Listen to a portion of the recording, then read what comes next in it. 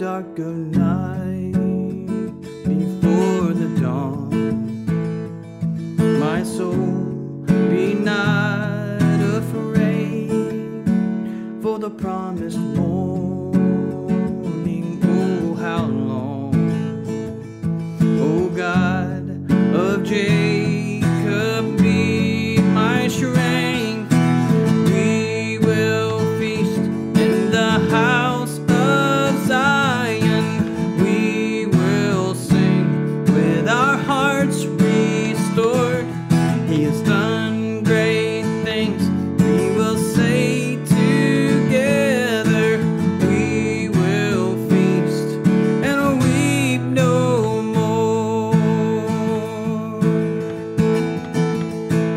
Every vow we've broken and betrayed, you are the faithful one, and from the garden to the grave, bind us together, bring shalom.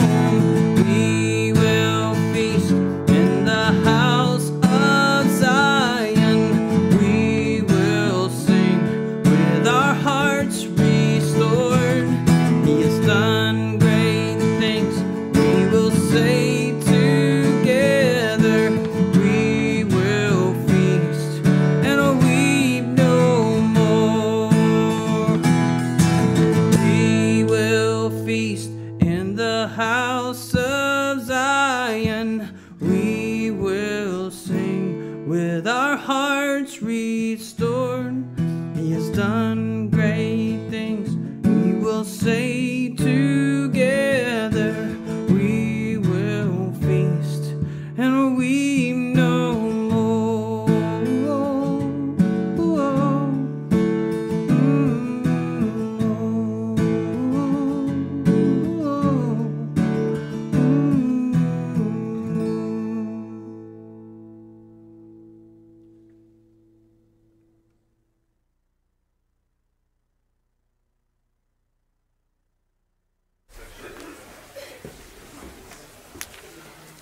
Good morning.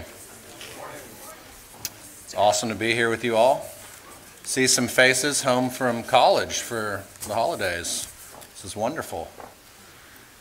Well, our call to worship comes from Psalm 32, 6a and Psalm 116. I set it up this week where I'm going to begin the verse, then y'all are going to participate by responding with the highlighted text. All right, so let's do this. The first part is, therefore, let everyone who is godly pray to you in a time when you may be found. Love the Lord, because he hears my voice, my supplications, because he has inclined his ear to me. Therefore, I shall call upon him as long as I live. Let's pray. Father, you have displayed your glory in creation and through your word. And not only do you speak, but you hear. You especially incline your ear to your adopted children. You hear our words of thankfulness, our questions, struggles, needs, and our cries for help. What a glorious journey, what a glorious relationship. We get to explore and discover this world with the one who created it and is redeeming it through the proclamation of and faith in Jesus Christ. And we have the benefit of coming alongside one another and in a community while inviting others through the power of your Holy Spirit. May we appreciate these glorious realities more and more, and may we start now by worshiping you through songs of praise. Amen. Yes, let's encourage each other this morning by singing about the boundless love of our great God and Savior. Please stand.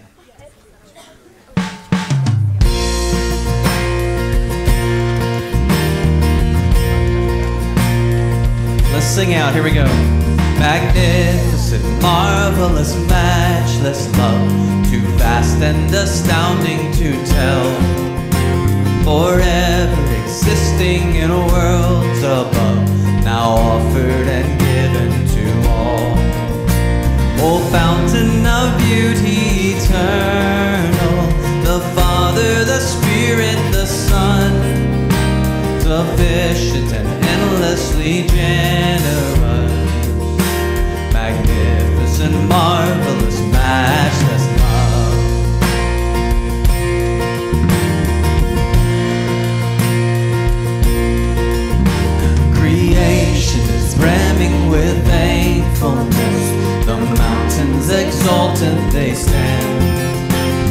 the seasons rejoice in your faithfulness.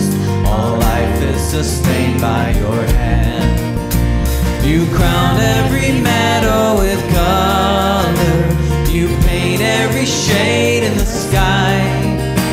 They say the dawn wakes as an encore of magnificent, marvelous, matchless love. How great! How great, how sure His love endures forevermore. Magnificent, marvelous, matchless love.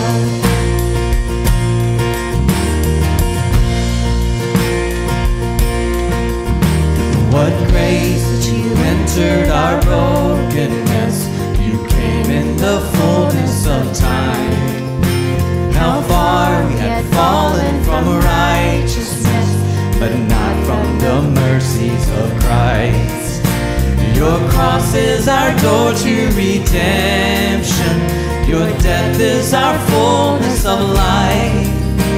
That day how forgiveness flowed as a flood. Magnificent, marvelous, matchless love. How great, how sure His love endures forevermore. Magnificent, marvelous, matchless love. United in your resurrection, you lift us to infinite heights. Could anything sever or take us from magnificent, marvelous, matchless love? How great, how sure His love endures forevermore. Magnificent, marvelous, matchless love. How great, how sure His love endures forevermore. Magnificent, marvelous, matchless love.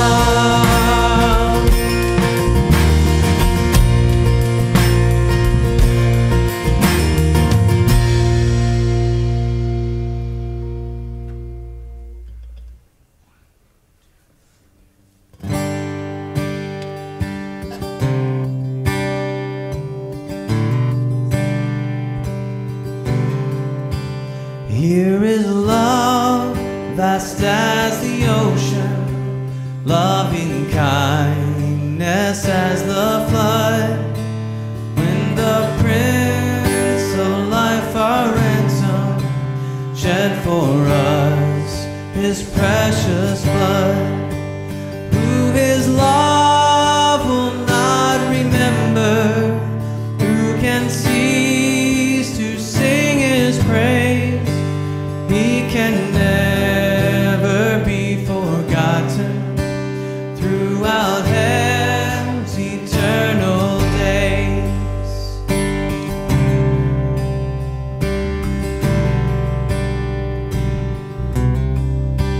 On the mount of crucifixion, fountains open deep and wide.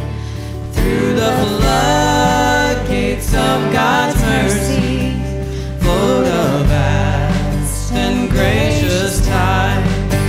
Grace and love like mighty rivers poured incessant from above. Heaven's peace and perfect justice kissed a guilty world with love. Thankful for that this morning, amen. Here is love that conquered evil, Christ the firstborn from the grave. Death has failed to be found equal to the life of Him who saves. valley of our darkness dawned His everlasting light. Perfect love in glorious radiance has repelled death's hellish night. That same love beyond all measure, mocked and slain by hateful men, lives and reigns in resurrection and can never die again. Here is love for all the ages, radiant Son of heaven He stands, calling home His Father's children, holding forth His wounded hands.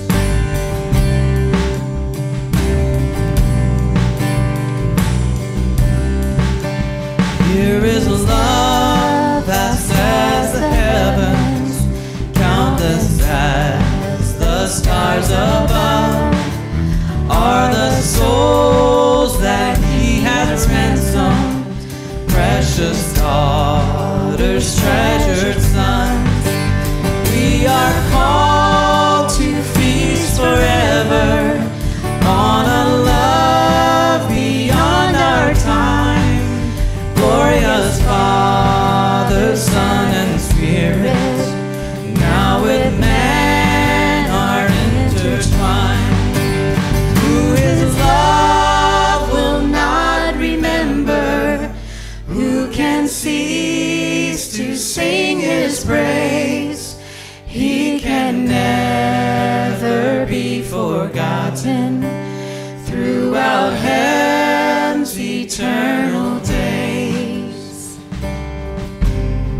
Yes, here is love vast as the ocean.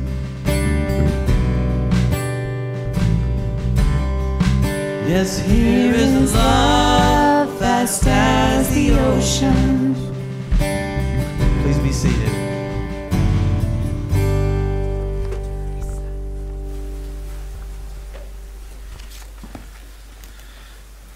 Our scripture reading this morning comes from Hebrews chapter 3.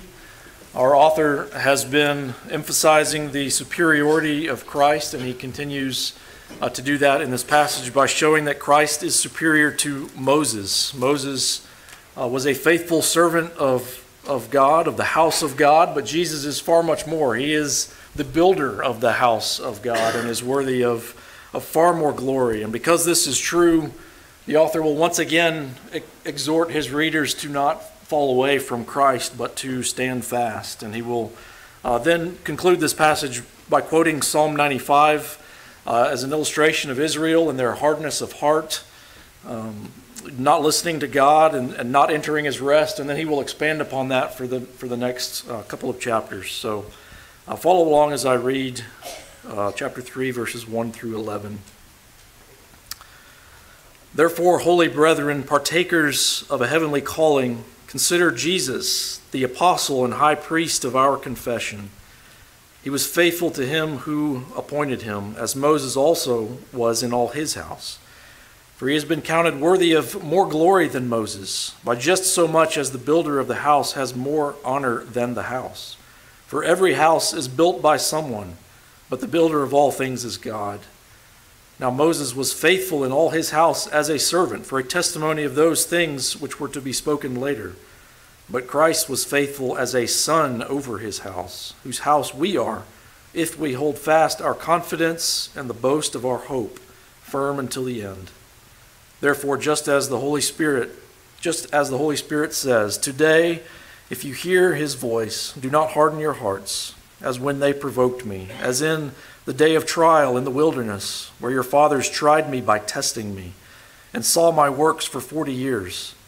Therefore I was angry with this generation, and said, they always go astray in their heart, and they did not know my ways. As I swore in my wrath, they shall not enter my rest. Let's pray.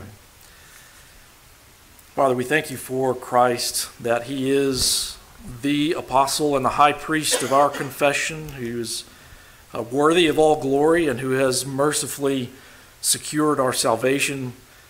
We thank you that we can rest in him and that we are not required to atone for our own sins and somehow justify ourselves before you. But Lord, we do confess that our faith does waver at times, and we are guilty of hardening our hearts against the truth. We have everything that we need in order to believe, and yet we sometimes expect or demand more. So Lord, help us to be humble and to believe the truth that you have revealed in and through your perfect Son and through your perfect word. Give us perseverance. Help us to endure and to hold fast to our confession, recognizing that Christ is our only hope.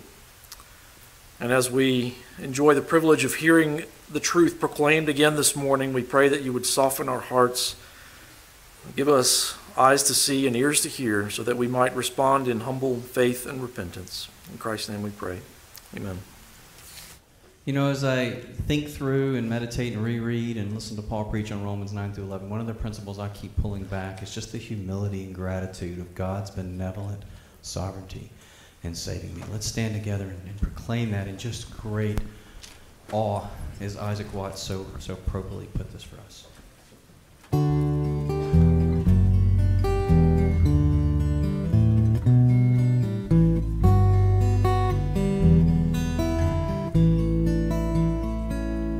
How sweet and awesome is the place with Christ within the doors, while everlasting love displays the choices of her stores.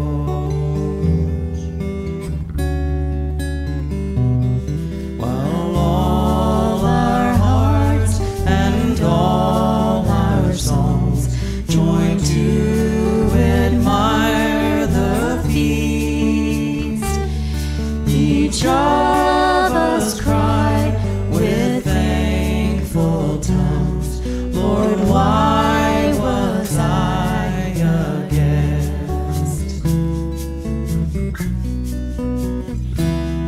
Why was I made to hear your voice and enter while there's room, when thousands make a wretched choice and rather starve than come?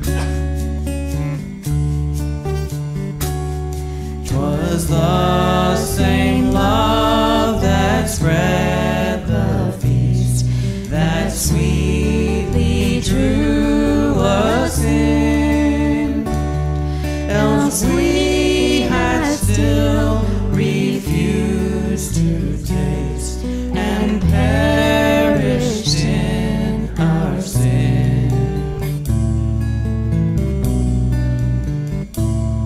Pity the nations, O our God, constrain the earth to come.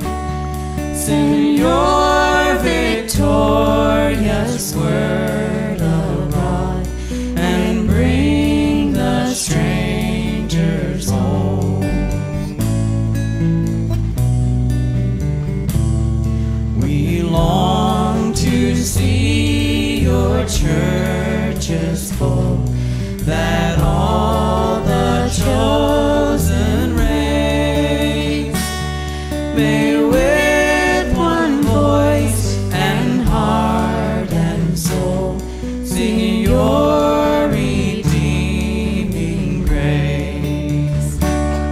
May with one voice and heart and soul sing your redeeming grace. You know, it's sports season. Have you ever watched a sporting event for a team that you cared about after the fact on recording, and you already knew the outcome, and the outcome was that your team won, but you watched it anyway? When bad things happen, when maybe they get way behind or they turn the ball over and do other things, you don't watch it wondering if that ultimately is going to lead to defeat and wondering how it's going to work out. You actually watch it with an anticipation of how in the world are they going to overcome that to come through in victory. The Christian life is very similar in a lot of ways. We approach the things that happen to us, I hope we should, with the eager anticipation of watching carefully in amazement at how God is going to force that for his glory and our good. We're going to sing a line even in this next song that I love that says, I know my pain will not be wasted. Christ completes his work in me. And that's another thing I get from what we're reading, is that God completes his work. He follows through on all of his promises.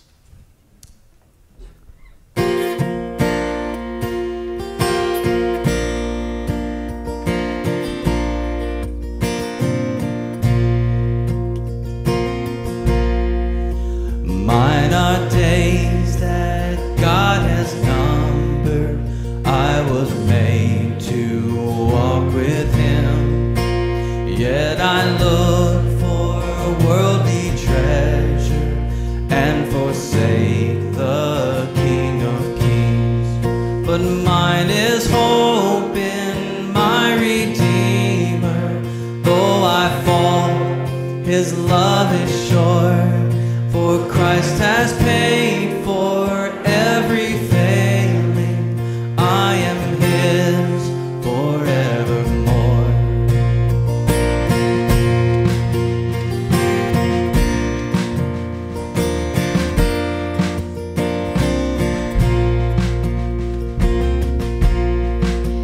Mine are tears in times of sorrow, darkness not yet understood. Through the valley I must travel, where I see no earthly good. But mine is peace that flows from heaven, and the strength in times of need. I know my pain will not be wasted. Christ completes his work in me. Yes.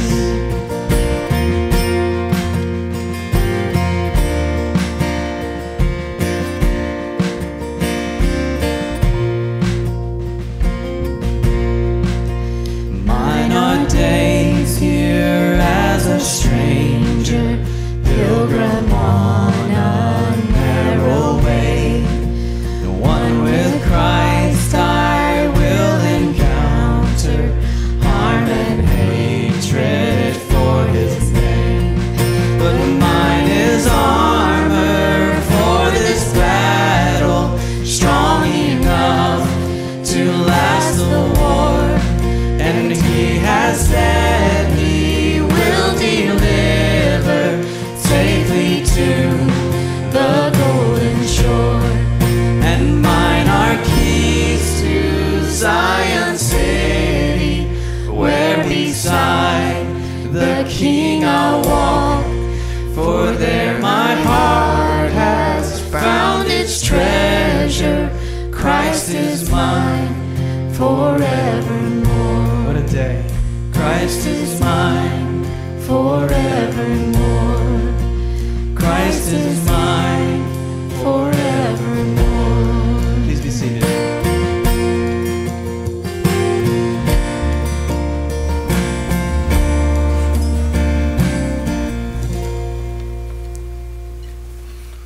Please pray with me. Our Father, we want to give you thanks and praise today in a week that everyone in our nation is thinking about Thanksgiving, and rightly so. Let us not forget who we are to be most thankful for and for all that you've done in our lives. We need to recognize that. We need to be grateful for our great God who gives us much. All good gifts come from you, O Lord, and we know that there are those among us who are suffering, those that never have a day that they feel good. But we give you thanks that in the midst of the suffering, there's grace and there's comfort, so that they can comfort others in their struggles. And we know that those there are people here among us that are weighed down with sin, and they're fighting. And God, we give you thanks that you give us grace and that you have mercy on us. And most of all, we do, of course, give you thanks for Christ, who has died for us and has made all these things possible. And we give you praise for keeping your promises. As we see in our text today, is again, Romans 9 through 11, we see again and again the emphasis on the fact that you are a God who keeps his promises, and it may take hundreds or thousands of years sometimes, but we know that you will make good on them. We know that you are sovereign, and we give you praise for that you have not just made promises, but you are powerful enough to sustain them and to keep them, and we have confidence in that. So God, we give you all the praise for this church service, and we give you thanks, and just help us as a church be mindful as we think about Thanksgiving this week that we are mostly thankful for you. And we pray all these things in your Son's name. Amen.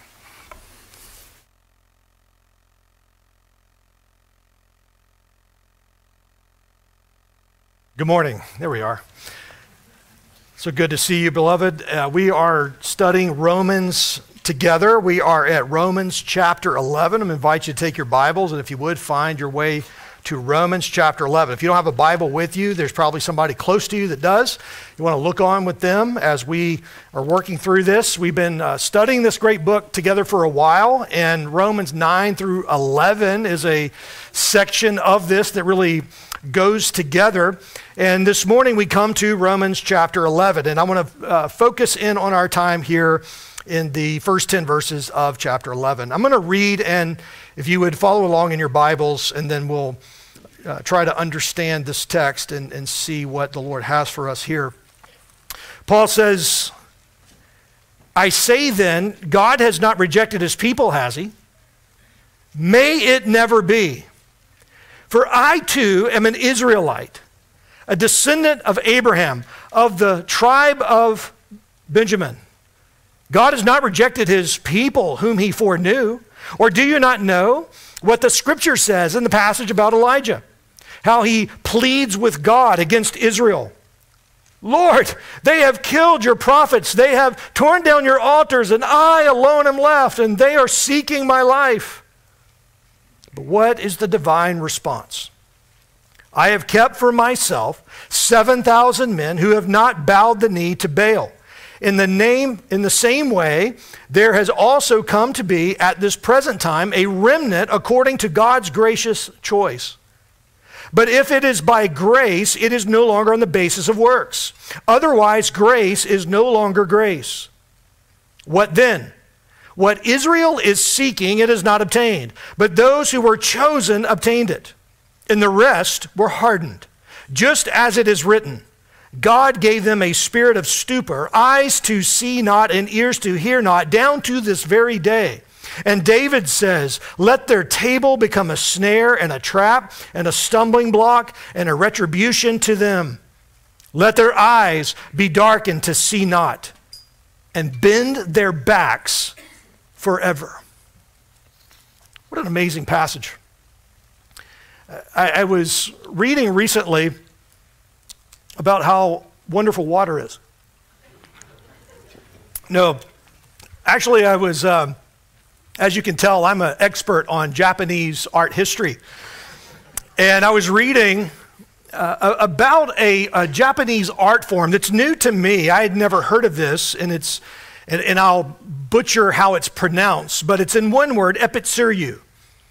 And epitsuryu, it's literally painting a dragon in one single brush stroke.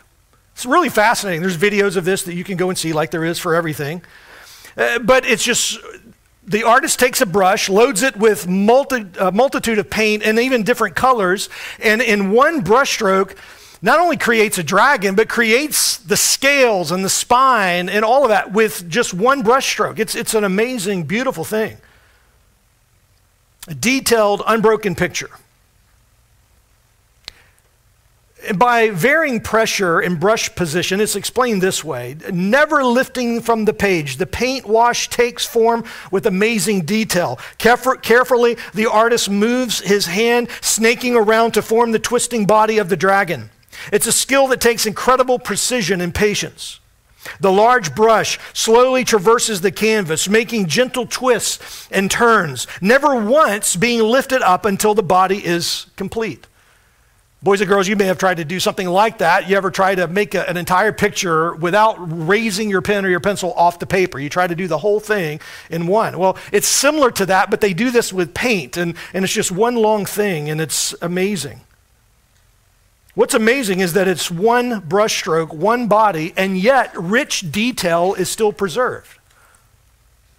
And this is how the redemptive story, the storyline of the Bible works. There are many details, there are twists and turns, there are nuances, but it's all one unbroken picture performed by the single masterful brushstroke of the grand artist. Our interpretation of Scripture demands that we pay attention to the details.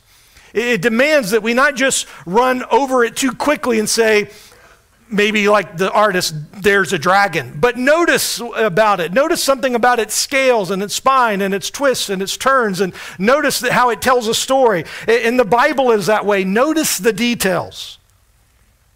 Our interpretation of Scripture demands that we take Israel seriously. You have to. If you begin to read Scripture, you do not get out of the book of Genesis before this nation seemingly comes out of nowhere. It is birthed through the lineage of Abraham, and by the end of Genesis, there are a multitude of sons, and to each one there is a promise, and they are divided up into tribes, and we are off to the races. And then you get to the New Testament, and you find out that the promised Messiah is born to one of those specific tribes in fulfillment of the promise made to that tribe. And not only that, that the Old Testament king in Israel came from one of those tribes, and how all of that works together. And it's all telling a story about this nation. There's incredible detail there. There are prophets that spoke directly to the nation in its various forms, sometimes to the northern tribes, sometimes to the southern tribes, and sometimes to the enemies of those tribes. But it's all centered around, again, that nation. You have the Psalms, the Psalter, and this is the hymn book, the praise book of the nation from its leaders, how the people were to sing unto the Lord. You have the wisdom of God and the wisdom portions of the Old Testament, and how the people were to walk in light of the glory of God, and how they could navigate living a life that is holy and pleasing to the Lord with wisdom. In light of the fall of Genesis 3, can we still know what is right before God? Can we still pursue wisdom? Can we still be wise in the sight of the Lord? Proverbs answers that question. Can we still live the good life in light of the fall? Ecclesiastes answers that question. Can even at the very personal level of the relationship between a man and a woman, in light of the fall, can that too be done in a way that is honoring to the Lord? The Song of Solomon answers that question. But it all answers these questions of praise and specifics of wisdom and relationships in relationship to this nation, Israel. And we have to take Israel seriously. Barry Horner, who has done a lot of research in this, he says Romans 11 is the crucial passage with regard to the New Testament teaching concerning the present nature and destiny of national Israel. This is the text. This is the chapter. Well, the question is why? Why should we take Israel seriously? You might be thinking, and many of us probably are, as we just sang here just a moment ago, the pressures of this day, the trials of this life, the pains in my body, in my family, they are weighing me down. Why should I care about this? Why should I care about taking Israel seriously? Because, and I want you to go back to this. I've referenced this a number of times. Look back at the end of chapter 8. Romans chapter 8, the very end there. We have a marvelous promise about our eternal security in Christ. Everyone who is in Christ, who is saved by him, who is bought by the precious blood of Christ, who has their sins washed away, who has the forgiveness of Christ, been granted forgiveness. You're now under the blood of Christ, the death of Christ. You have been also raised with him. You are so identified with him. Even though we are sons and daughters of Adam and Eve, we are now identified with Christ, no longer with Adam. And he says something amazing here at the end of Romans 8, verse 38. I am convinced that neither death, nor life, nor angels, nor principalities, nor things present, nor things to come, nor powers, nor height, nor depth, nor any other created thing will be able to separate us from the love of God which is in Christ Jesus our Lord. Isn't that marvelous? That is a glorious promise. I don't know about you, but as I read through that list, it sure seems, at least from my perspective, there are many things that are trying to separate us from God's faithful love. It doesn't mean that the battle goes away. It doesn't mean that there are not things in the heart and things in our life and in our families that are still struggles, because we are not what we shall become ultimately. We still struggle in this life, even with things that we don't see or fully understand. So how can we believe this as we can clearly see? And here's the question: Jews as a whole are not responding to the gospel. This raises a question at the end of Romans 8. How can we say this, what we just read at the end of Romans 8, if that doesn't seem to be the case for this nation that has been in play since Genesis? It seems they've rejected God. Has God rejected Israel? If he has, how can we ever read the Old Testament with any seriousness? If God has rejected Israel, how can we suppose, and here's a very personal question, if God has rejected Israel, then what's to say he cannot also reject us? There's some Christians who say, well, he has rejected Israel. That creates a massive problem, not only for your theology, but for how you understand your relationship to God. How can we believe this? John Piper says it this way. He says, summarizing these three chapters, Romans 9 through 11, the main point which Romans 9 through 11 was written to prove, a view of Israel's unbelief and rejection. What is at stake ultimately in these chapters is not the fate of Israel. That is penultimate. Ultimately, and here's what he says, God's own trustworthiness is at stake. And if God's word of promise cannot be trusted to stand forever, then all our faith is in vain. If God does not fulfill the hundreds, the myriad of promises made to Israel all over the Old Testament, then what's to say that he will fulfill his promises to us? Are we different? Is our faith of a different quality? Is it in a different person? No, it's all, even though we're on this side of the cross, it's still faith in the same person. Theirs in prospect, ours in retrospect, looking back at the cross. To answer this question, Paul takes us through three chapters, 9, 10, and 11, to prove this central point. And his point is that no, God has not rejected Israel, nor have any of God's plans failed. It's really good news for us. His argument so far is this, and just a very quick review here. We've spent a lot of time here, but just to see this together. In Romans 9 verses 1 through 5, he rehearses the privileges and what God has given. And then in verses 6 through 24, all whom God has elected to salvation are or will be saved. That's the point of those verses. All whom God has chosen, whom God has elected to salvation are or they will be saved. What determines salvation in every single case is the electing grace of God in Christ. Paul says you have to start there. As you start to understand this, this great subject, you have to understand that it's God who saves. Our contribution to our salvation is sin, and it's God who saves, and he elects us by his grace. That is the point of those verses. Then we see in chapter 9, verses 25 through 29, that God has previously revealed that not all Israel will be saved and that some Gentiles would be. He's already shown this, and he demonstrates that in those verses. And Paul says, in effect there, just read Isaiah, just read Hosea, and you'll see that not everybody who is a Jew outwardly, that does not mean that they are truly a believer in the Messiah, Christ. And then we saw in chapters 9, verse 30, all the way through the very end of chapter 10, the reason, the failure, so to speak, of the Jews is because of unbelief. Why are there some who are not in the Lord? It's because of unbelief. They stumbled over Jesus. The very Messiah that is promised in Genesis 3 to Eve.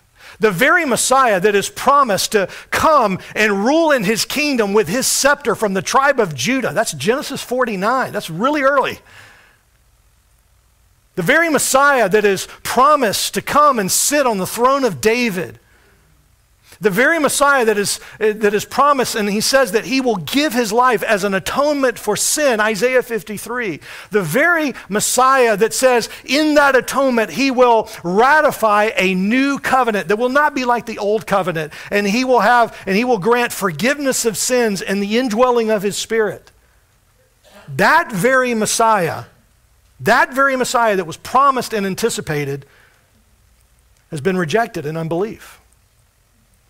They have, in a very literal sense, taken the name of the Lord, Yahweh, in vain. By the way, do you know what that means? In Exodus 20, verse 7, the Ten Commandments are there, a summary of the law.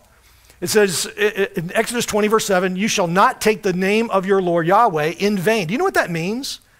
Do you think that the Lord, through Moses, had movies and music in mind when he was writing? Well, that may be an ultimate outworking of that, where we hear someone use the name of the Lord in a way that is not pleasing, in a way that is not honoring to God. That's one sense of that, but that's actually not what was meant by that passage.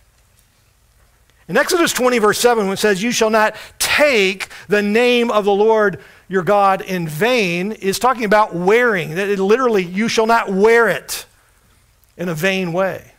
Here's what was happening. They wore the clothes of God's people, but their hearts were cloaked in unbelief.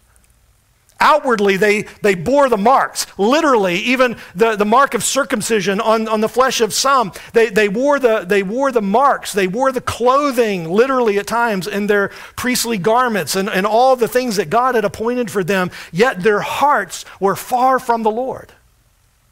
That was taking the Lord's name in vain. Romans 9, here's another way to think about this, is really highlighting Israel's past, what happened. Romans 10, as we've seen the last number of weeks, is Israel's present. But this leads us to a question, what about Israel's future? What's going to happen? How is God going to resolve all of this? How does this problem of Israel's unbelief get resolved? Well, this is the answer of chapter 11. We may summarize it this way. God's love for his people can be seen even now, verses 1 through 10, in spite of Israel's failure. Their failure is neither total nor final. God has not rejected Israel, Paul says a couple of times here. Israel has not been canceled. We live in a cancel culture, right? You see this happening all the time, where someone will say something, in the words of the Proverbs, that is stupid. Right? Something that is foolish, something that should never be uttered, something that should probably not even be thought, and yet they will say something or they will do something, and then they are canceled by the culture. They are seen as irredeemable. They are seen as a cast out. Some have viewed Israel that way because they have done things, they have uttered things. Have you not read what they have done and what they have said in the Old Testament? Have you seen the false worship that they have rendered to other gods? Have you seen the perversions that have taken place? Have they been canceled? Have you heard the things that they have said? This is our God. See this golden calf? This is our God. This is the one who has rescued us. This is our God. See the Ashtaroth, Baal, and Nebo, and so on. It's grotesque. It's awful. It's perverse. Some have reasoned, therefore, God has canceled them. God has thrown them out. He has cast them out forever. And now he is moving on to a new people. We'll call it the church. If ever an opportunity presented itself for Paul to renounce unbelieving Israel once and for all, it would be right here. Right here. I want us to think about this question. How can we see the love and purposes of God, not only for them, but for us? What are some proofs that God has not rejected his people? And again, remember, this is tied to your salvation too at the end of Romans 8. Proof number one, God is demonstrating his personal saving grace. Here's one way you know that God has not cast off Israel. He's still saving people out of Israel. He's been doing this. He's always been doing this. Verse 1, look at it again. Paul says, I say then. God's not rejected his people, has he? This is an implied question, and that he answers with a very obvious answer. May it never be. Strongest possible words he could use here. Absolutely not. Heaven forbid. Perish the thought. Paul, how do you know this? Look at me, Paul says. I'm the proof. I'm an Israelite. I'm a descendant of Abraham. I'm from the tribe of Benjamin. Look at me. If God has moved on from Israel, then how do you explain me? Paul says, what am I doing here? I'm amazed, as I've been reading a lot on this, how some theologians read these words, God has not rejected his people in verse 1, and they immediately try to prove the very opposite. You're reading what I'm reading, right? Has God rejected his people? May it never be. It's pretty obvious. You have to go through some very interesting, very unusual twists and turns to even make that say something else. Paul is starting with himself, his own personal testimony. I am proof that God is saving Israelites even now, he says. He's also, note carefully in verse 1, he's also proof that God's saving election is not merely corporate, but it's individual. It's not that God has just chosen Jacob, that he's just chosen the nation. He has chosen individuals within that nation. That is the point of electing grace, as we're going to see later on in the chapter. This is not just a corporate statement about election. This is an individual thing where God is saving people. God doesn't just save the church, right? He saved people, and he's called you and me. He's called us out of this world and into the kingdom of his Son, and he's saved us as individuals. And then collectively and corporately, we make up the church, those who are the called out ones. That's what Paul is saying. He's proof that God's saving election is not merely corporate, it's individual. He says, I'm an Israelite. He says this a few different ways. I'm an Israelite. He's saying, I'm a member of the nation. If you're going to say anything about God being done with Israel, then you're going to have to explain this to me because I'm an Israelite. Not only that, I'm a descendant of Abraham. I am a physical blood descendant of Abraham. I am of God's people. I am of that stock. I am of that ethnicity, Paul says. You're going to tell me he's done with us? Not only that, narrowing this down. So he starts at the most widest angle, an Israelite, and then from a descendant of Abraham, getting into the blood aspect of that, the tribal aspects, and then further the tribal aspects, I am of the tribe of Benjamin. It's a very significant statement. Some of you here might be of the tribe of Benjamin, or the tribe of Paul, or the tribe of Joshua. Have you ever thought our staff elders, it sounds like an Old Testament honor roll or something. I like to think of it as an honor roll. But the tribe of Benjamin, that's actually a very significant statement here. Because after Solomon's death, the tribes become divided, the 12 tribes of Israel. And the southern kingdom was Judah, and then there was a very small tribe within Judah called Benjamin. And it was an honored tribe. It was a preferred tribe in a lot of ways. The first king of Israel, Saul, came from this tribe. In fact, Paul's Jewish name is Saul. He was named after the king of Israel, who came from the tribe of Benjamin. Jonathan's from this tribe, David's best friend. I would even argue that Esther and Mordecai are from this tribe. It's the tribe that gave us all of these. It was an honored tribe. This was a well-known name. This was one name, one tribe that you did not speak ill of. It's honored.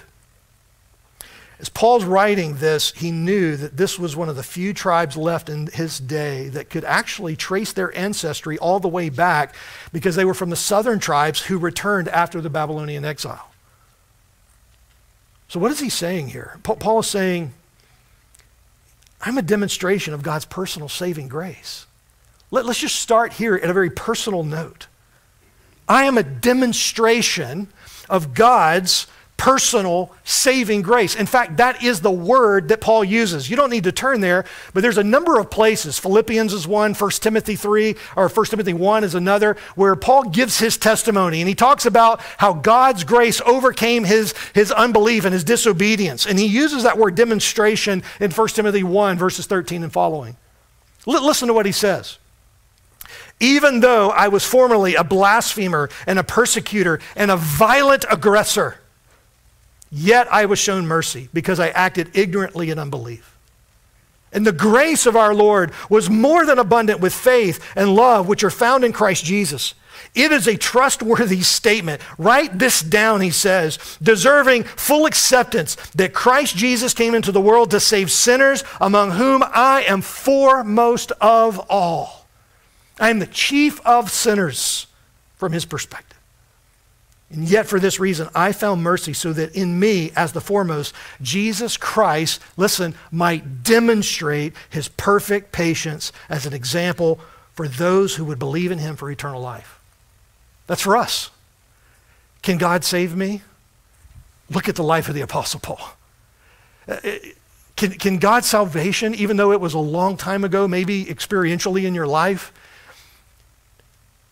the freshness of that, the joy of that, just look to the Apostle Paul here at the end of his life, saying, I'm still mindful how Christ demonstrated his patience in my life and showing me grace and mercy.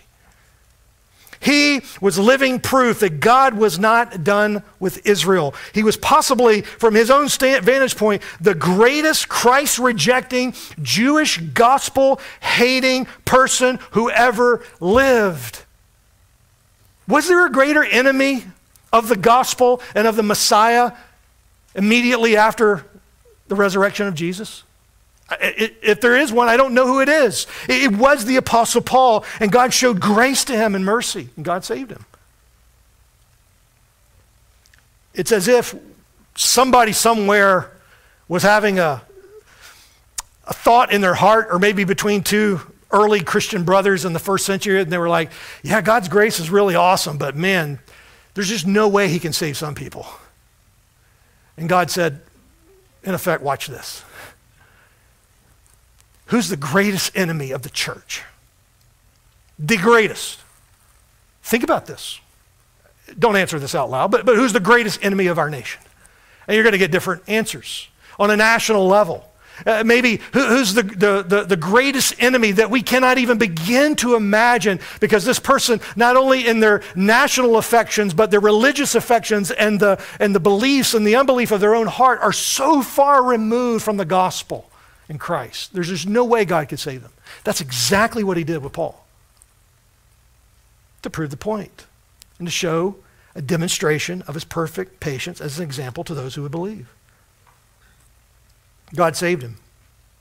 Here's the point here. If God rejected the nation Israel because they rejected him, then how do you explain me, Paul says? If he saved the greatest gospel rejecter, listen, good news, then he can save anyone. Some of you might even think there's no way God could show mercy on me. You laugh at the gospel, you ridicule the gospel, you think this is foolish, this is just people talking about some mythical being. You think there's no way he could save me. Look to the life of the Apostle Paul, the greatest gospel rejecter of all time. This is proof number one. Proof number two, God is saving a present remnant. God is saving a present remnant. This is in verses 2 through 6. Look at verse 2 again. God has not rejected his people whom he foreknew. Again, just let the text speak. Let it rest on what it's saying here, what Paul is saying. God has not rejected his people whom he foreknew. Don't try to make that into something else. Or do you not know what the scripture says? And here he goes back to some Old Testament texts, starting with Elijah, and how Elijah pled with God against Israel. Listen to verse 2. God has not rejected his people. Why? He says in verse 2, because he foreknew them. foreknew them. What does that mean? Some people have wrongly explained foreknowledge in this way, that God looks down through time and he sees what men and women will do in response to his grace, and then he waits for them, they respond, and then he makes a choice based on that. And so election kind of works backwards. That's nowhere found in Scripture, actually. And that's actually not what the word itself means here. It means that God knew them before. It's not talking about God basing a prior decision based on someone's later decision. It's saying this, that before they even made a decision, before they even took a breath, God knew them and he set his love and affections on them and he chose them. He knew them before. Before what? The prefix "for" tells us that God's choice of Israel took place before any action or status on the part of Israel that might have qualified her for God's choice. We know that because the Old Testament tells us that. Why did God love Israel? It's not because you were a great nation, the Lord says. You were the smallest of the nations. It's not because you were an obedient nation. You were disobedient. It's not because you were great. It's not because you were mighty. It's because I loved you and I set my affections on you. He planned it. He purposed it. He made it happen. Now, in order to demonstrate a very important truth, Paul takes us back through an interesting window into Jewish history here. He assumes, if you look carefully at verse 2, he assumes his readers are familiar with the story of Elijah. Are you familiar with this story? Jared Pratico preached this story, 1 Kings 8, to us a while back. Was that earlier in the summer, I think it was, 1 Kings 18 and 19.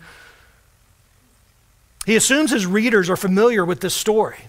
And the story is where Elijah pleaded with God against Israel. He says here, are you familiar with this? Do you not know what the scripture says? And then what follows in verse 3 is a quote from 1 Kings 19, verse 10. And this now, beginning in verse 3 in our text, is Elijah speaking. Romans 11, verse 3. Elijah's talking. Lord, they have killed your prophets, they have torn down your altars, and I alone am left. They are seeking my life. Elijah is a really important prophet in Jewish history. He may be at the head of the prophetic line. But what's being described here, and this was true as you read about it in 1 Kings and 2 Kings, really the story of the fracture of the kingdom after Solomon and all that came in its wake. It's a really dark time. How dark? Baal is the god of the hour for Israel. They are not worshiping Yahweh. King after king is disappointing the people and not leading them as a faithful king and as a faithful leader for the nation, and there's a darkness over the nation. At this point, as Elijah is being referenced here, King Ahab is the king over the northern tribes, and he is a wicked, wicked dude in every single way. He married a non-Jewish woman who became the queen. Her name is Jezebel. She was a Baal worshiper, and not only that, she made it the official religion of Israel. Well, Jezebel hears about what Elijah did. Elijah was not just a prophet, he was a warrior in the hands of God, and he executed God's judgment on 800 plus prophets. Jezebel goes after Elijah for this very reason. And she says, and I'm summarizing, when I get a hold of that guy, he's dead. So after Elijah's spectacular victory over the prophets of Baal on Mount Carmel, Jezebel's threats sent him fleeing for his life.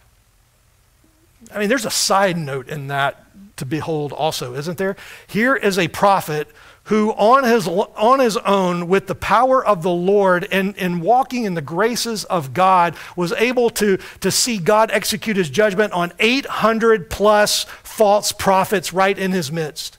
And to see God vindicate his name and to show himself mighty and powerful. And this is not a statement on male-female relationships here, but a female enters and he runs. He's more afraid of her and what she will do and the threats than those 800 plus. That's in the text. So after this spectacular victory, Jezebel's threats send him running for his life. In the scene Paul is quoting from here, Elijah here's what's happening. He's hiding in a cave on Mount Horeb. He's tired. He's depleted. He's discouraged. And worse, he believed that the nation would now turn from its apostasy in worship, but the Lord didn't cause that to happen. Surely now, with the slaying of these prophets, surely now God's people will see their foolishness. No, they just harden their position even more. It's a very disheartening scene for Elijah. He's crying out to God. They had killed the prophets, demolished the altars. I'm the only one left. He complained, and they're trying to kill me. Verse 4, but what is the divine response to him? I have kept for myself 7,000 men who have not bowed the knee to Baal. This is Yahweh's response to Elijah in 1 Kings 19, verse 18. Elijah, you're not only wrong, you're 7,000 times wrong. You're really wrong. And there's so much going on there, right? One is, Elijah, you're just one man cowering in a cave. You can't possibly understand the perspective that God has on this. But there's Elijah. He's sulking in a cave. That cave, by the way, was 40 days and nights journey away from the danger. He's consumed with self-pity. I'm the only one. You ever feel like you're the only one? We all have. I'm the only one who's suffering. I'm the only one who's going through this. I'm the only one who's lost in this way. I'm the only one who's been ridiculed and laughed at. I'm the only one. I am all alone in this. You ever feel like that? That's a common experience. In that moment, Elijah learned that he was not a minority of one. He was not the last prophet in the land.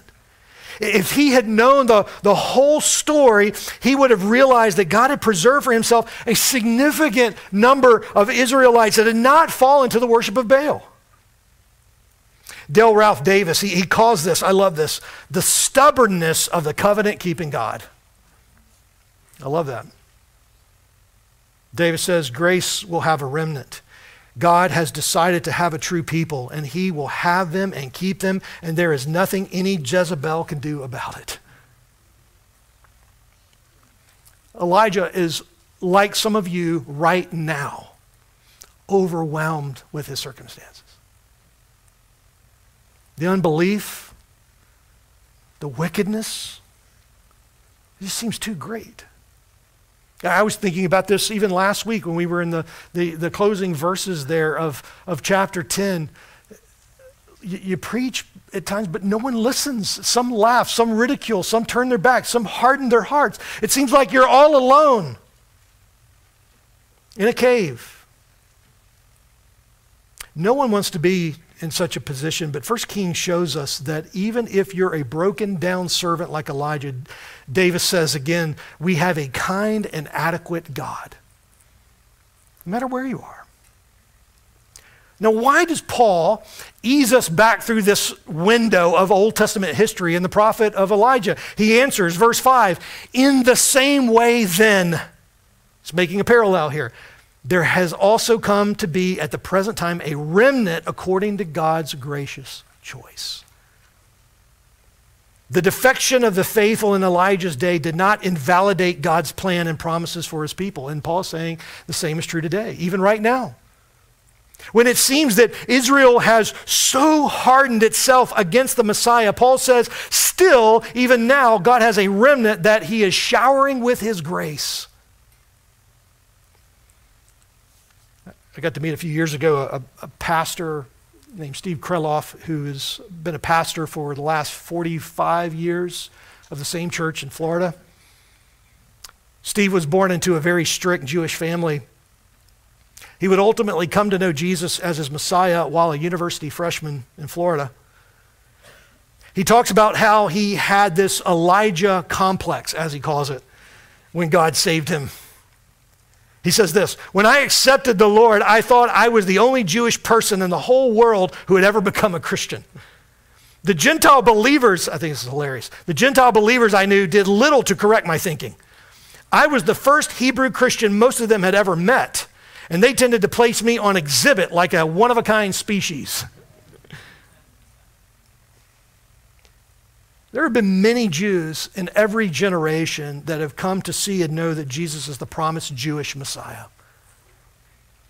There was a Jewish church in Paul's day, right? Isn't this how the church begins? It's primarily at the very beginning there in Jerusalem in Acts 2. It is a Jewish church.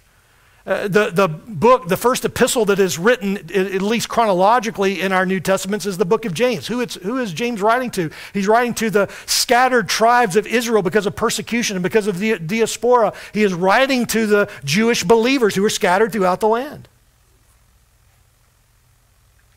Paul uses the word here in verse 5, remnant, and it's an unusual word, unusual in the sense this is the only time this word appears in the New Testament.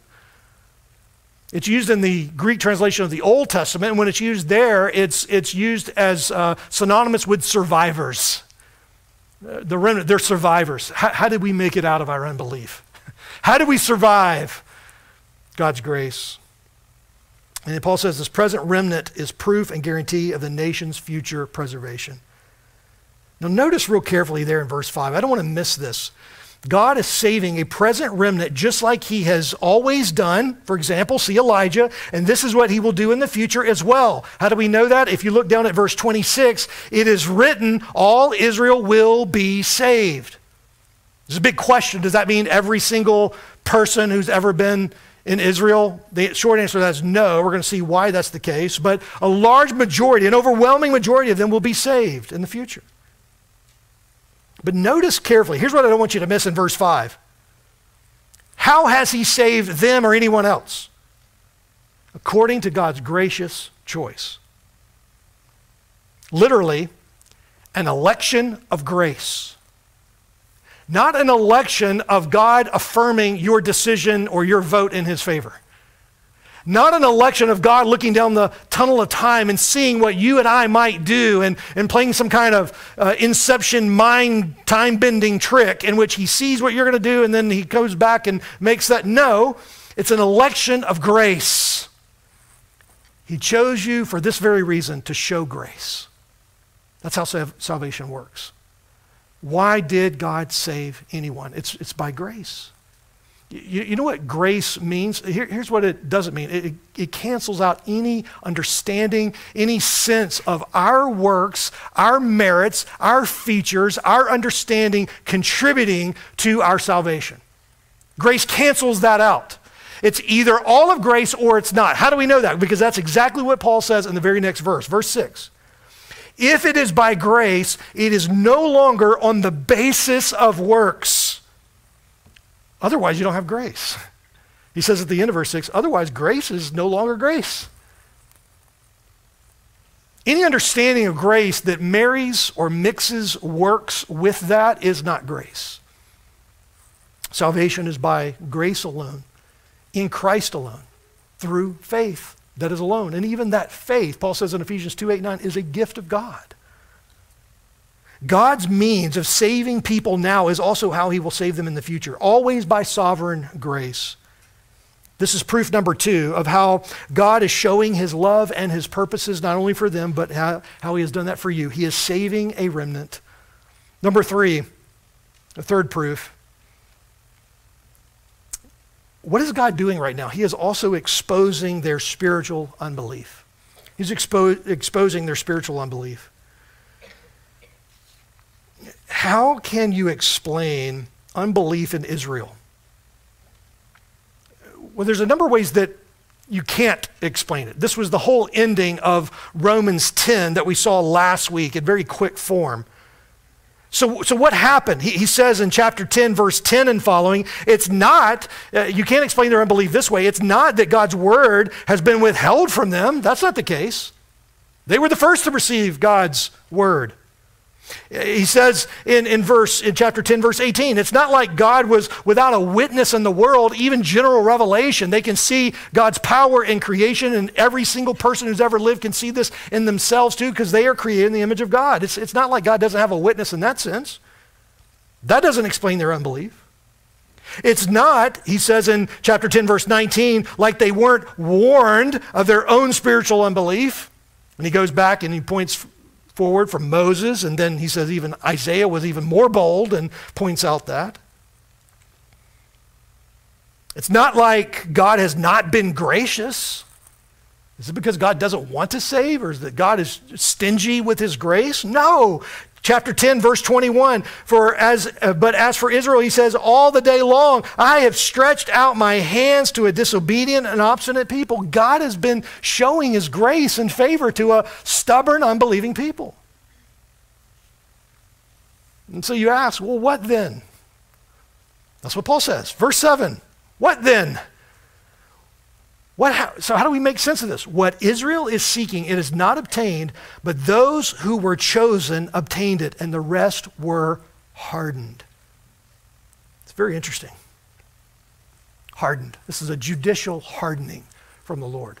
There's a sense, and we've seen this since Romans 9, where individuals, even unbelievers like Pharaoh, it says they hardened their own heart. And then in other passages it says God hardened their heart. Well, what's the case? What's the resolution of that? The answer is yes. For a person who is naturally bent in their sin and they are hardened in their sin, for God to harden them further is just to take his hands completely off and leave them to their own devices. And that's what happened. Judicially and on the whole, that was what was taking place, and it has taken place to this very day in Israel. That's what he says there in verse 7. It's like being covered with a callus, he says. They are hardened. Like a callus on the foot or on the hand, it makes you insensitive to things. You don't respond. And in some cases, you don't respond to pain. You don't respond to the cues that your body is sending that I'm stepping on something that will kill me potentially. And the same is happening here. Their hearts are callous. They are hardened, and they don't understand that they are trampling over the very grace of God. It's similar to our word for paralysis. It's no feeling. From our saved, mostly Gentile perspective, this is so obvious, isn't it? I mean, especially you think of you who've been in the Lord for decades and you've read through the Bible and you've rehearsed the promises and you've taught them to your children and your grandchildren and you teach them here in Sunday school and you've been around the things of the Lord for a long time, and it's just so obvious. And the older you get in Christ, the more the dots just connect in Scripture. Not in some weird way. You just see the wonderful continuity and consistency of Scripture, and you think, how could anybody miss this if they're taking it seriously? I've had that thought. It's so obvious. I mean, can't you read Isaiah 53? It's right there. Have you not read? This is what Jesus says to the Jewish leadership.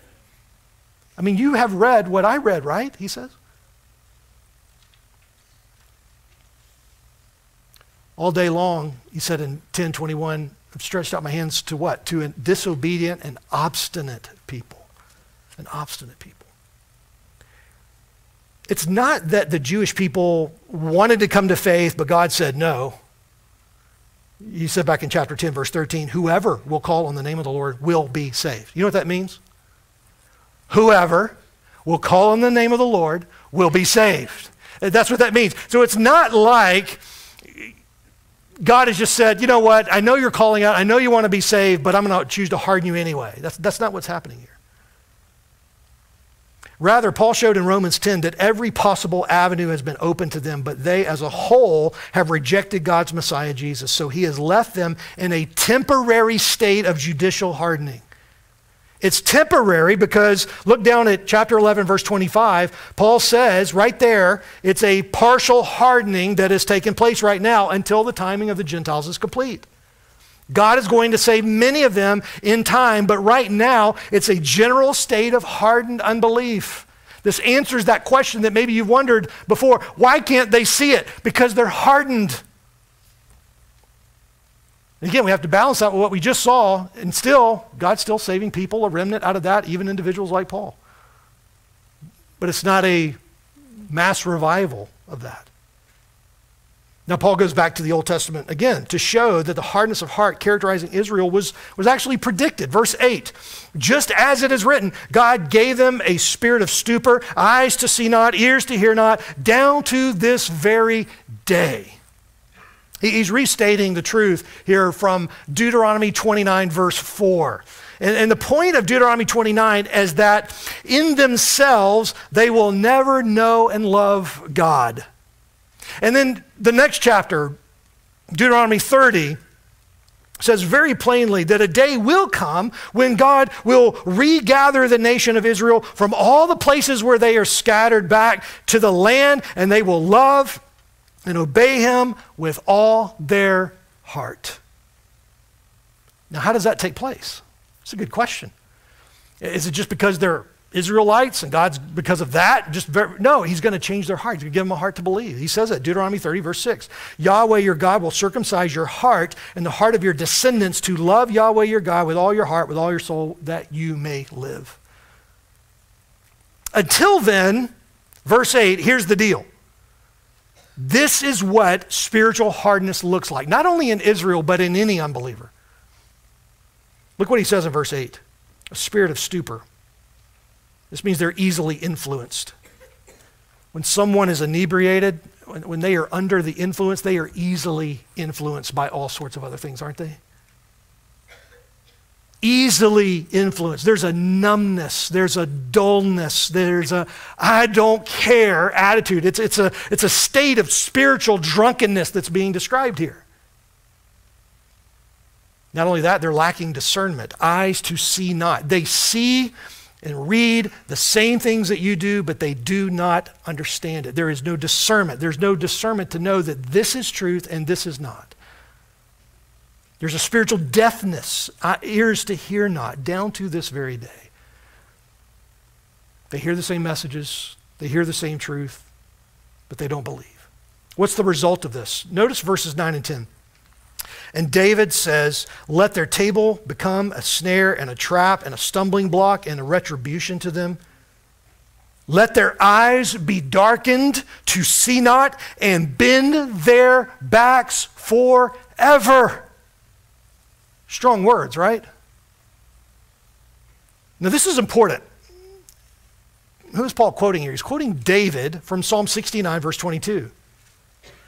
This, I want to be very clear, this is not some anti-Semitic statement that Paul has cooked up. This is from the lips of the Jewish king David, from the city of David, amongst the people of David, recipient of the Davidic covenant. You understand? And even David in his day, 1,000 years before Christ, he recognized that Israel's table of blessing had become a snare for them. What God had provided for them as a form of blessing and showing his love and his favor, they have taken a provision and they have tried to use it to get to heaven, and they can't. Paul's making a very important point here that should not be missed. Israel's spiritual hardness did not begin with Jesus, but it followed them all throughout their history. Even 1,000 years before Paul writes this. This is David. Their history has been rebellion after rebellion after rebellion. There's so many examples of this. Isaiah 6, verse 8. After Isaiah sees the Messiah in his temple, what does he say? I heard the voice of the Lord saying, whom shall I send and who will go for us? Then I said, here I am, Lord, send me. Go and tell this people, keep on listening but do not perceive. Keep on looking but do not understand. And Isaiah, here's your mission. This is very disheartening for a preacher. Render the hearts of this people insensitive, their ears dull, their eyes dim. Otherwise they might see with their eyes and hear with their ears, understand with their hearts, and return and be healed. Go and preach judgment and confirm them in that. John says in a commentary on in John chapter 12, verse 37 about Jesus, he says, but though Jesus had performed so many signs before them, yet they were not believing in him. This was to fulfill the word of Isaiah, the prophet, which he spoke, Lord, who has believed our report, to whom has the arm of the Lord been revealed? For this reason they could not believe. And Isaiah says he has blinded their eyes, hardened their hearts, and he's quoting there from Isaiah 6. Jesus says in Matthew 23, he looks over the city, he says, Jerusalem, Jerusalem, who kills the prophets, stones those who are sent to her. How often I wanted to gather you, your children together, the way a hen gathers her chicks under her wings, and you were unwilling. You would not believe. John 1:11 says he came to his own, and those who were his own did not receive him. Now let me make one more last comment here on what's happening in verses 9 and 10. Because we're going to come back to this throughout chapter 11. For 2,000 years now, listen very carefully. For 2,000 years, the Jewish people have been persecuted. They have been murdered. They have been run out of country after country after country. And sometimes, in fact, too often, it's been at the behest of people who name the name of Christ. There's an aspect of anti-Semitism that has always been. It was there in the Old Testament. It was there in the New Testament. It's been all throughout history. Yea, verily, it's in the headlines the last couple of weeks with Kanye, of all people. It's just always there. And sometimes, some have looked at this statement of judgment in verses 9 and 10 from the lips of David, and they have wrongly interpreted it as a command. Meaning, according to some, Israel rejected the Messiah, so then let them get whatever comes to them. Don't believe me? It's a sad story. We could compound examples from the Reformation, and even long before that. Chrysostom, on this word for snare here, he says this means let their comforts and all their good things change and perish, and let them be open to attack from all sides.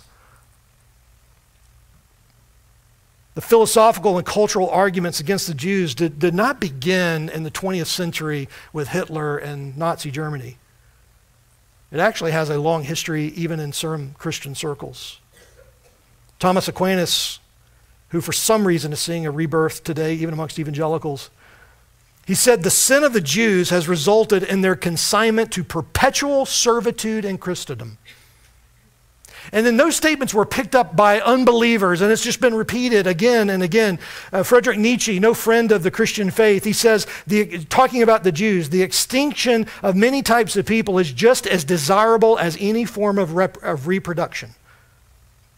The composer, Richard Wagner, he says, I regard the Jewish race as the born enemy of pure humanity and everything that is noble in it. Grimm's fairy tales, I'm not going to leave the kids alone here. There's even a story in that called The Jew in the Bush, where the main character is a cheating, thieving Jew who winds up on the gallows. Karl Marx, who also is seeing a rebirth today, he wrote an entire book called On the Jewish Question. Out of its entrails, bourgeois society continually creates Jews. Emancipation from their huckstering and from money, and consequently from practical, real Judaism, would be the self-emancipation of our era. If we could just get rid of them, we'll be fine, he says. That's Marx. For 2,000 years, they've been called Christ killers. They've been persecuted. They've been harassed. The differences between biblical Christianity and Judaism should in no way foster any form of hatred or anti-Semitism. James writes to the church and the tribes that are scattered. He says, none of us are to hold our faith in our glorious Lord with a sense of personal favoritism. That should eradicate any such thing. God has a divine purpose in this. Verse 11, we're going to explore this next week. God is using their sin to reach Gentiles. We'll come back to that. Let's pray.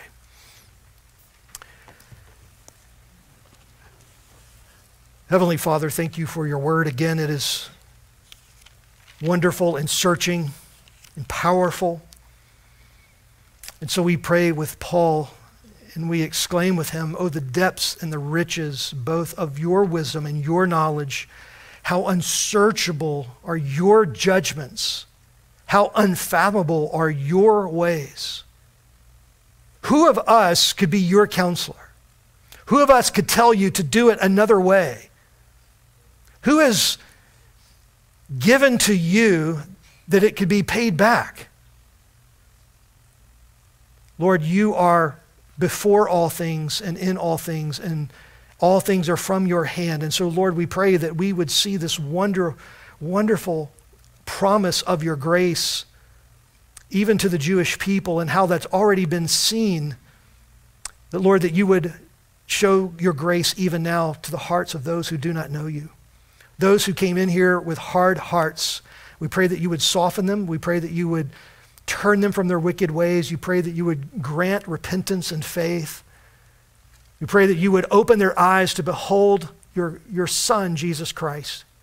And we pray that as a church, we would be bold, that we would not hold our faith with personal favoritism, that we would be loving to the lost, that we would be kind and gracious, that we would be wise to the times in which we live in, and yet faithful with your word. We pray this in Jesus' name. Amen.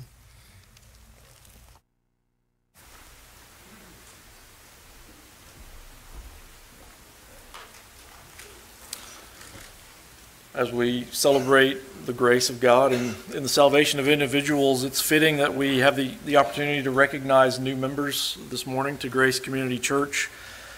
Church membership is just a wonderful expression of love and commitment and accountability between a Christian and the local church. And so the new members that are coming today, they desire to unite with us. They profess the gospel of Jesus Christ. They have expressed repentance from their sins. They have identified with Christ in baptism. They love the Lord and they love His Word and they love His church, and so they desire to commit themselves to loving and serving this church. And at the same time, we as a church are making a commitment to them to love them and serve them and shepherd them according to the Word of God, to come alongside them and walk with them through good times and bad, and to love them as brothers and sisters in Christ.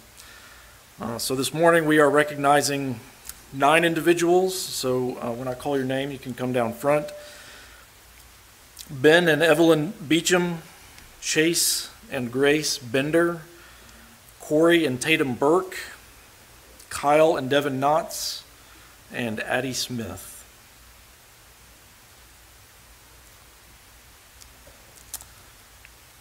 I'm going to read through our church covenant now, which these individuals have agreed to pursue. This covenant is a summary of biblical teaching on how church members ought to live life together. And so I encourage everyone here, all the members of the church, to listen carefully, to be reminded of these things, and to just be encouraged to pursue these things all the more.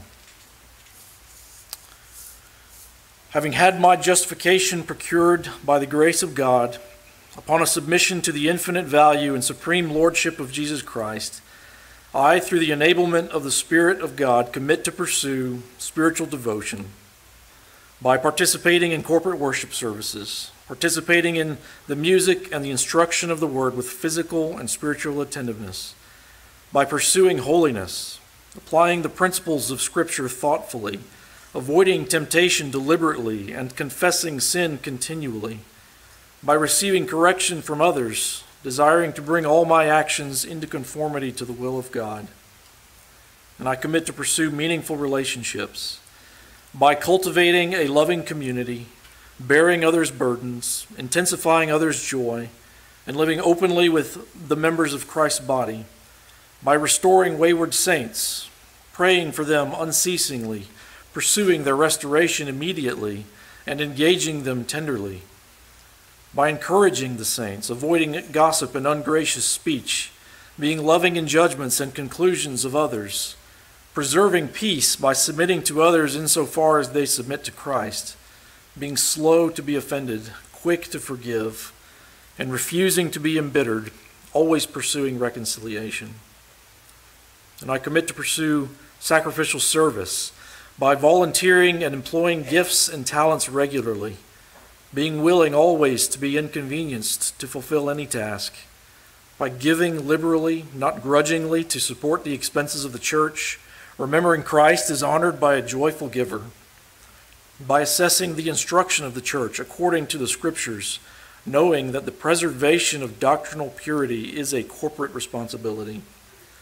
And I commit to pursue intentional missions, by instilling hope to those emotionally downcast, listening, sympathizing, and sharing the hurts of others, by ministering the gospel to those spiritually impoverished, seeking the redemption of all people with no partiality, by meeting material needs to those physically destitute, providing selfless, generous assistance when able. Amen. Let's pray for these individuals. Father, we thank you once again for this church and for just the wonderful blessing that it is. It is such a joy to see you build your church, to see you save souls and to sanctify them and to conform them to the image of your Son. Lord, we have a front row seat to just the magnificent power of your grace. And so I pray that we would never lose the awe that we ought to have as we behold your gracious work in the world. I thank you for these new members who have come to unite with this church. We thank you for their faith and the evidence of your transforming grace in their lives. We pray that you would strengthen them, that they would hold fast to their confession, that they would use their gifts and abilities to strengthen this church, to edify the church, and ultimately to bring glory to your name. Help them, Lord, to love and serve others, to speak truth, to be gracious and forgiving and patient, and to interact with an attitude of humility and kindness at all times.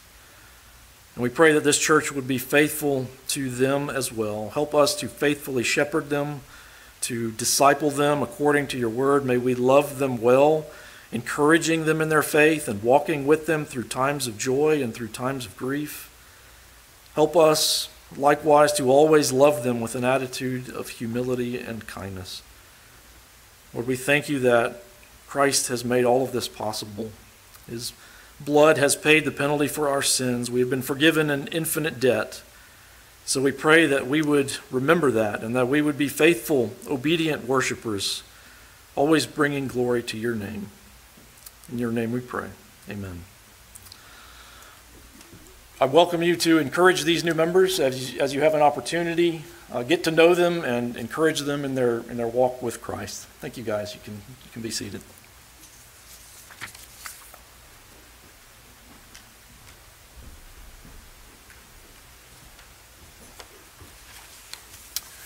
A sweet time together, amen. I've got a reminder and then a couple updates before we dismiss with the benediction. A reminder is on Sunday, December 11th, we will have our baptism class. This class is for anyone interested in being baptized. The class will tell you what we teach and how we practice this ordinance. If you have any questions about that, you can go to the desk in the foyer there. And then just a couple of updates. One is the Waters left for Chad, Africa yesterday, and they're still traveling. And just please continue to pray for them in their travels, that they would get there safely, get there healthy, so they can encourage the Myers, our missionary family in Chad there as well as they possibly can. And then I also wanted to update you on my daughter Olivia. She is home with us. Thank you all for your prayers. Thank you so much for your generosity and the meals. And it was a difficult season, and it was far more bearable with you all coming alongside our family. So just thank you for the prayer, and you can continue to pray for the transition as she's home and she's eating and she's sleeping. Praise the Lord. Yes, it's fantastic, and she's beautiful, of course. So with that, let's stand together, and we'll close with the benediction. We'll say it all together. It comes from Psalm 32, verses 1 and 2. How blessed is he whose transgression is forgiven, whose sin is covered. How blessed is the man to whom the Lord does not impute iniquity, in whose spirit there is no deceit. Amen. You're dismissed.